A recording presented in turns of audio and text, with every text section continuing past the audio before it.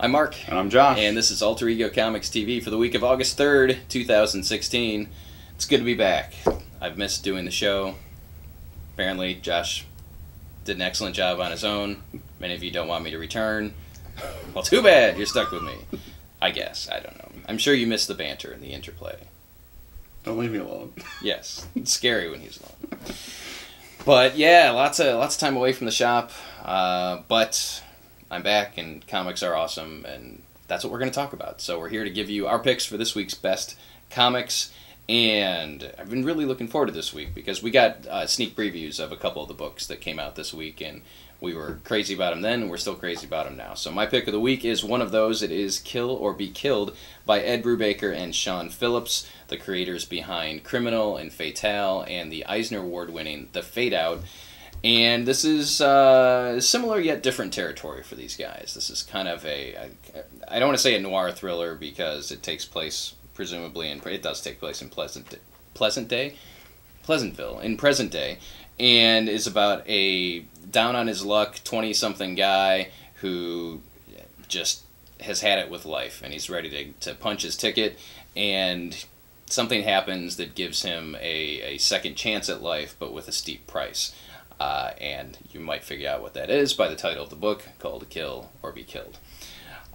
So you've got a supernatural element in here. You've got kind of a vigilante type story, but it's more than that. This is and it's a long book. It's like, I don't know, lots of pages. It's longer than a regular comic, and I really, really dug it from the first time I read it to the second time I read it. And as with most of the Brubaker and Phillips books, you get back matter in the single comics, and this one is an editorial or commentary about the movie Death Wish, starring Charles Bronson, which many of you may be too young to remember. I hear that they're looking at remaking it, though. I've heard that also. So, as with most Brubaker Phillips books, you get so much bang for your buck, and I highly endorse Kill or Be Killed, as do you. I do, fully and heavily. What, for example, what are some other Ed Brubaker and Sean Phillips books? If I like those, I would like this.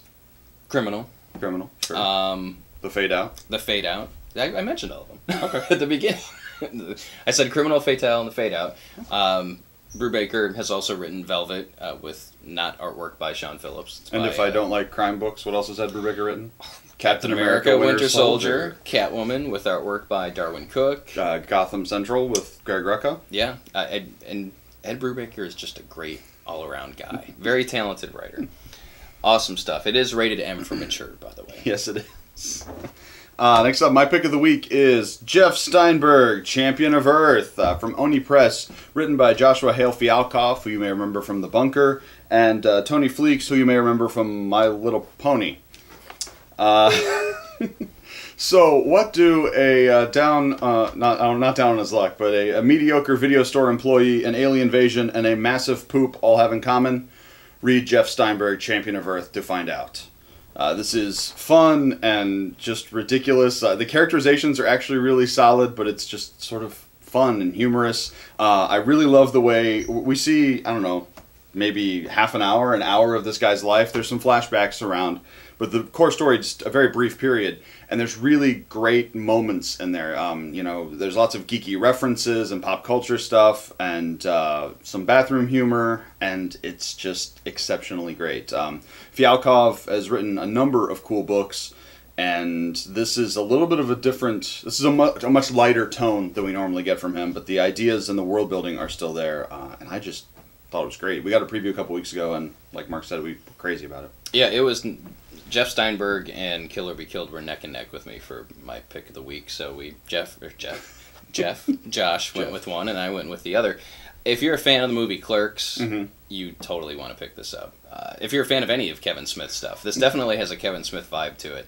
But it's rare to get a laugh out loud funny comic book that you can recommend to a wider audience. I mean, a lot of times humor is very personal. What I find funny, he may not find funny, you may not find funny. But this, I think, will be universally appreciated by everyone, so you should pick it up. I wasn't here, obviously, for the last 2 weeks, and I didn't get to talk about Nightwing #1 when it came out, so I'll talk about Nightwing #2 out this week, which I think was, #1 was last week, right? It was Or was it 2 weeks ago? I'm pretty sure it was 2 weeks ago. It wasn't that long ago. But Tim Seeley is writing Nightwing just as he did prior to the Rebirth, and we've got artwork by Javier Fernandez. And this is awesome. And Nightwing is a great character because he, while trained by Batman, and in many ways similar to Batman, he's almost a 180 from Batman. He's a much lighter character. He's got a great sense of humor. He's got long-standing relationships with other members of the DC universe. Batman does too, but not so much. I mean, with Batman, it's like Superman and Wonder Woman. That's it. Nightwing is friends with everybody. Well, and it's also a tonal thing. Like, everybody knows Batman, but Batman is sort of manipulative, and Nightwing's more genuine. Yeah, and that's probably why I like it. And Seeley is doing a great job writing the character. I like the internal monologue that's going on in Nightwing's head. Seeley tells you everything you need to know about the character when you pick up the first issue or the Rebirth issue, or even this issue to some degree. So prior to this, Dick Grayson was a member of Spiral. He was a spy working undercover, kind of sort of for Batman.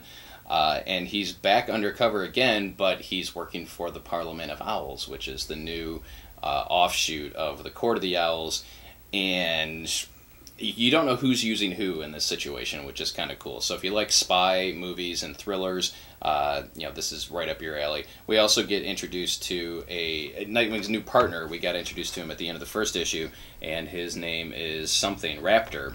That's right, Raptor. With the bird theme. Yes. And this is an interesting character. I mean, I'm intrigued by Raptor. He is kind of acting almost like a big brother to Nightwing. He ribs him and he razzes on him, but he also steps up to protect him in certain situations. So who knows what's going to happen with this book. All I know is it's an excellent read, and it's fun, and Nightwing deserves... This is the book that Nightwing deserves. And you deserve it too.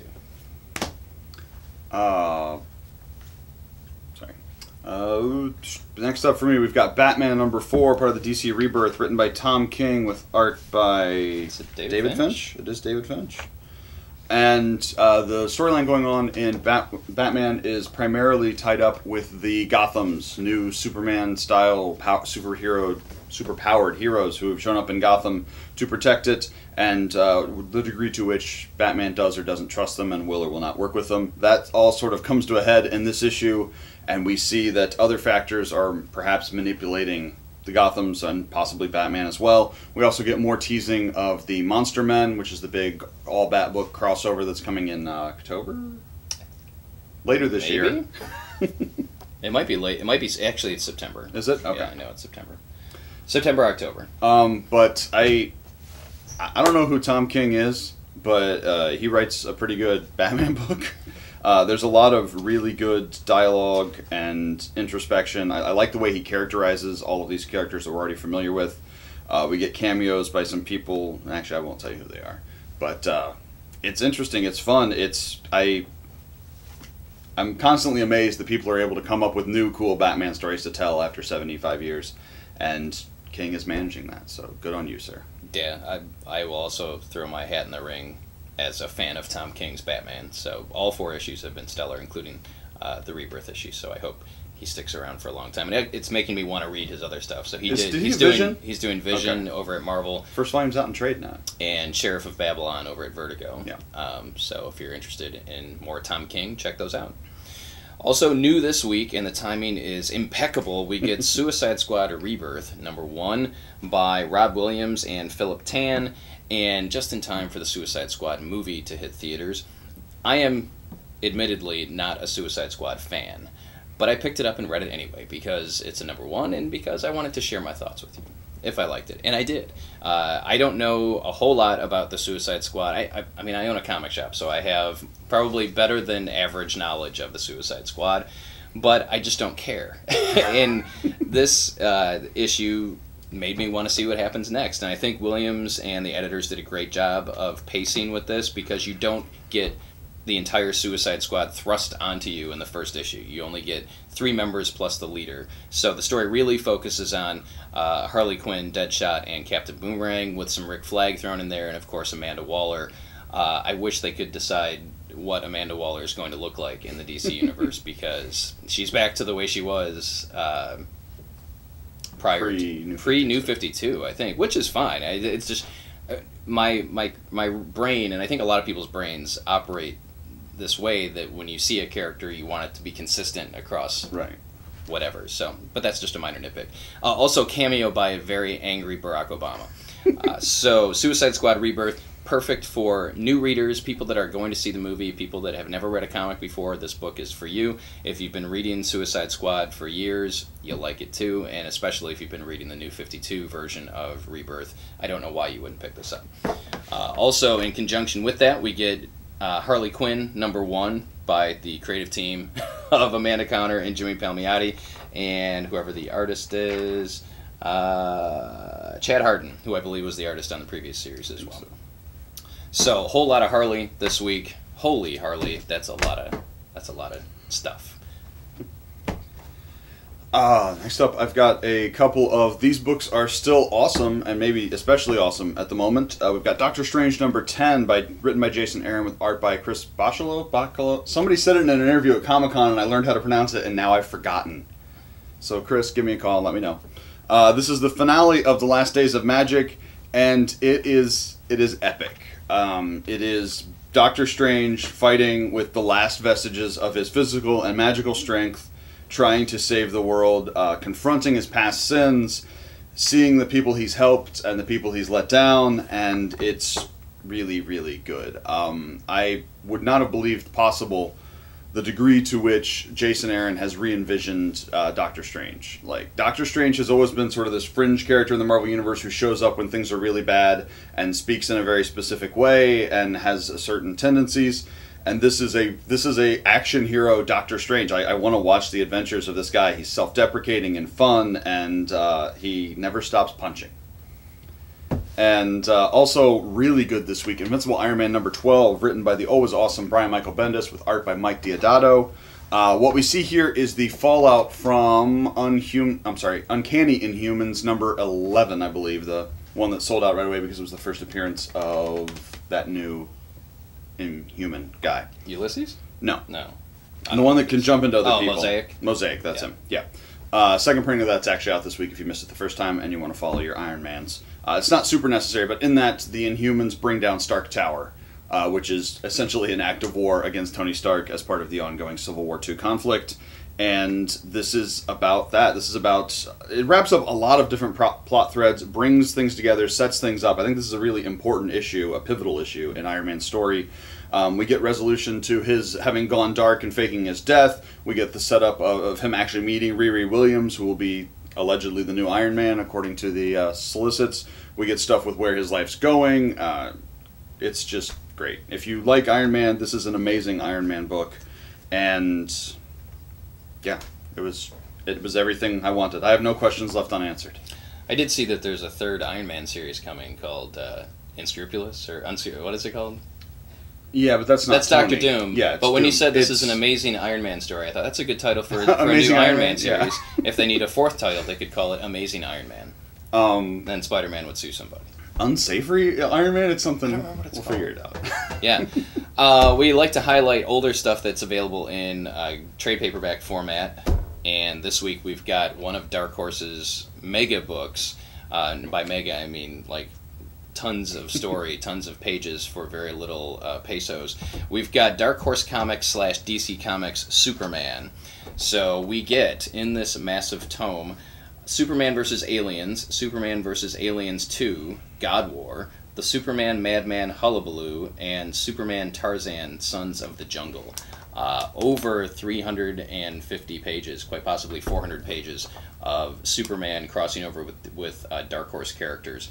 And just flipping through this, I mean, what is not to love about a Superman and the New Gods and Darkseid fighting aliens?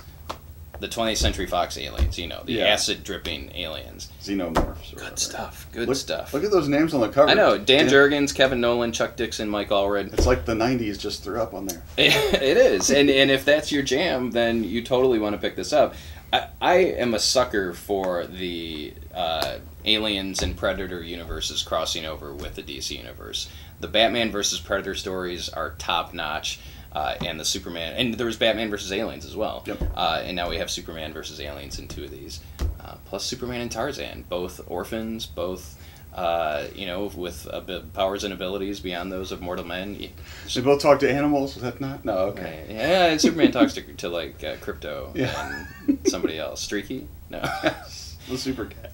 It's awesome, and it's available now for the low price of $25. Yeah, look at that. 300 pages, 350 pages, almost $25. Got to be close to What a deal. 400 pages. Yeah, close to 400.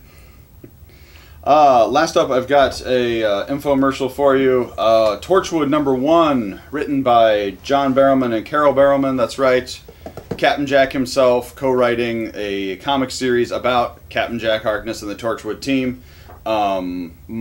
If you're not familiar at all, you don't care, so don't really need to listen to this part. But Torchwood's a Doctor Who spin-off, and I followed about half the seasons of Torchwood that came out, and I still read this without any problem. If you're like knee-deep in the Torchwood universe, this actually takes place after Barrowman and Barrowman's novel about Captain Jack that just came out. I believe it was earlier this year.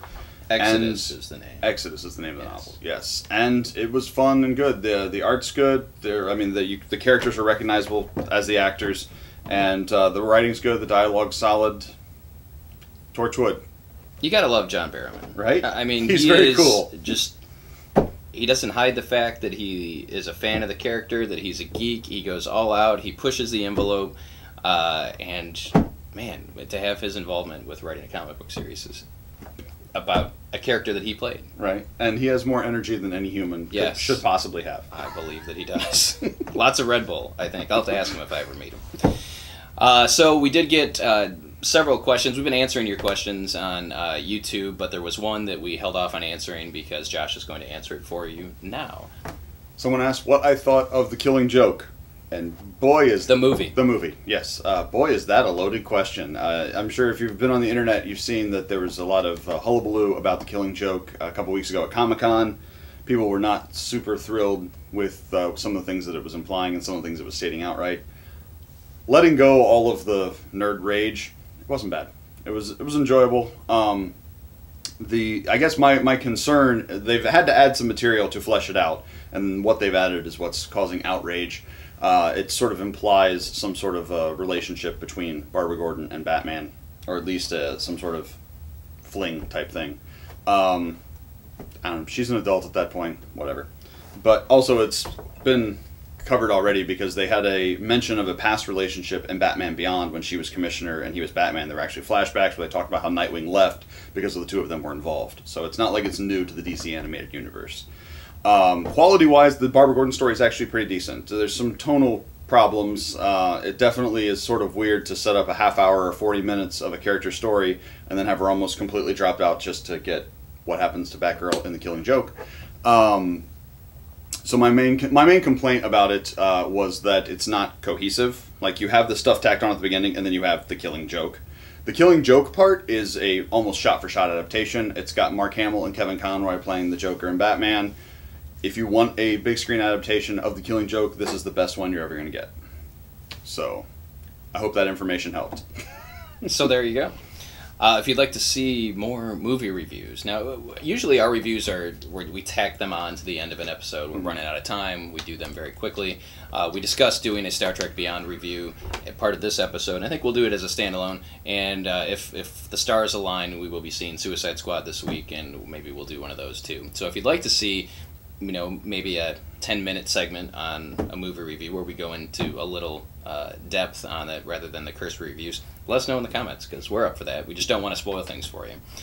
As usual, if you enjoyed the episode, give us a thumbs up on YouTube and make sure to hit the subscribe button so you keep up to date on our latest videos, and share them with anyone that you think would appreciate finding out about comics that are awesome.